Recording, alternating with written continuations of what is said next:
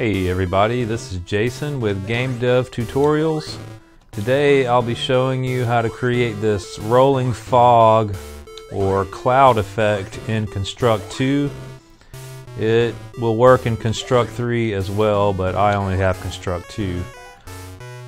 It's really super easy, so let's go ahead and get started. So I'm in Construct now, and I have this little side scroller template open that I downloaded. I'll leave a link in the description. The only thing I've changed is I made the background completely black so we can see the fog more easily when we put it in the game. So what you'll need to do is go online and look for Paintnet, which is completely free image editing software that we'll use to create our fog effect. Once you have it, open it up and you'll get a screen that looks like this, and you'll want to come over here to the layers and click this add new layer button, and then we can delete the original background layer. Now we have this transparent layer. All we're going to do is go up to Effects, Render, Clouds, and you'll see this pop up. I think the default settings here are fine. If you want, you can hit Reseed and it sort of randomizes the way it looks. And I'll click OK. We just need to save the image now. We'll just call it fog. And it's very important that you save it as a PNG file. So once we've named it and selected PNG, we'll just click Save. This save configuration will pop up and it's fine how it is. We'll click OK.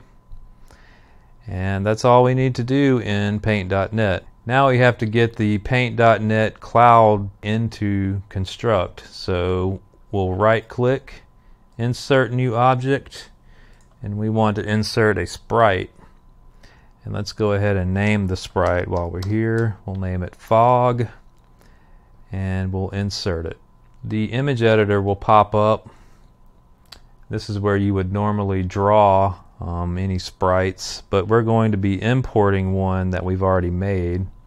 So we'll go up to Load an image from a file, this button right up top. Click it and navigate to wherever you saved your fog image. We'll double click it, and now it is in the Construct engine.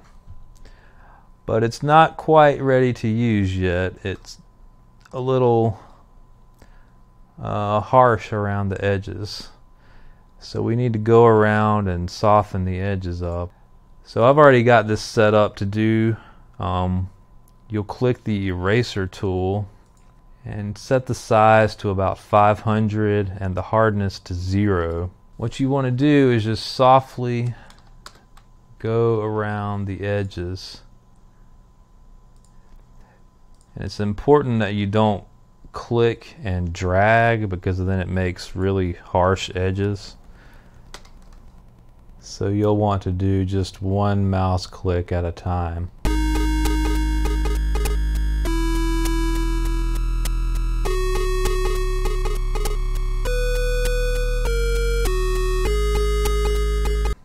And there is our cloud, but it's kind of crazy looking right now. What we need to do is lower the opacity on it. So we'll come over with the fog selected, we'll come over to opacity and lower it to about 25. And I could even stretch it out some. Let me snap to grid.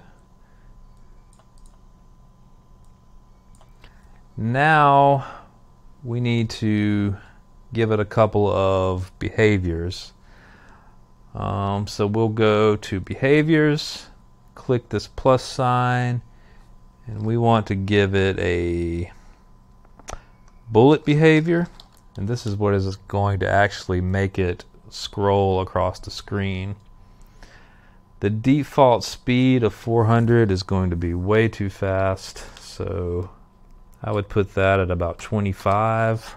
Of course, it will depend on your project, but for this one, 25 seems to work pretty well. And then we will also need to add the destroy outside layout behavior. So a couple of effects I like to add. I guess technically it's just one effect, but you have to do blur horizontal and blur vertical, and that sort of softens it up a bit. Now all you really have to do is place them.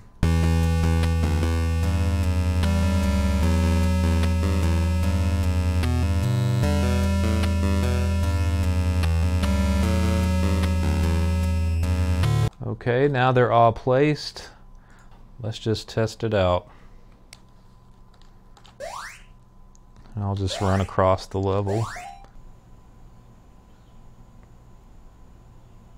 That's fine for now, but if we go all the way back to the left, we'll see that the fog has stopped because all of the bullets have now moved to the right. So we need to create a little system to create some fog. We need to create another object, another sprite, and I'm going to call this fog spawner. We can insert that and we'll just color it red. We'll put it off to the side, and this is where we're going to tell the logic to create the fog. So we'll go into our events. You'll say system every X seconds. And for this, I'm going to just try 15. We want to system create an object. The object to create is going to be fog. It's going to ask what layer. In my case, it's going to be layer, I think 0 would be the background layer, so I'll leave that alone. And for the X coordinate, we're going to say fog spawner dot X. And for Y, we're going to use the choose expression.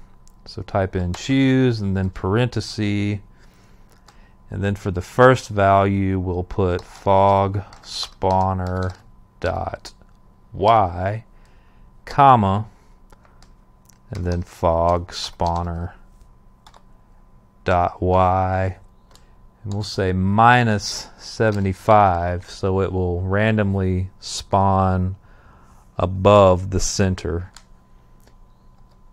And then we'll also do fog spawner dot Y plus 75, so it will randomly spawn below the center of the fog spawner.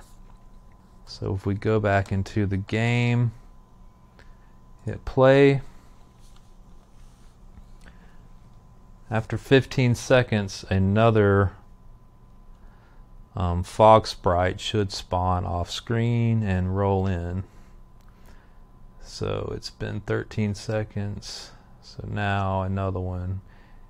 It spawned kind of on the screen, like where it's really noticeable. So what we can do is just back this up some. We'll try that again.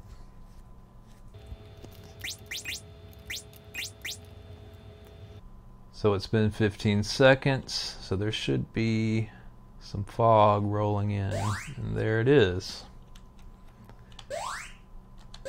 Now you can fine-tune these numbers to where if you didn't want any black empty space right there, you could get the timing down perfectly. But that's about it as far as creating a cool fog effect in your game. I hope you enjoyed the tutorial. If you did, click the subscribe button, give me a thumbs up, it really helps me a lot. And I'll see you next time.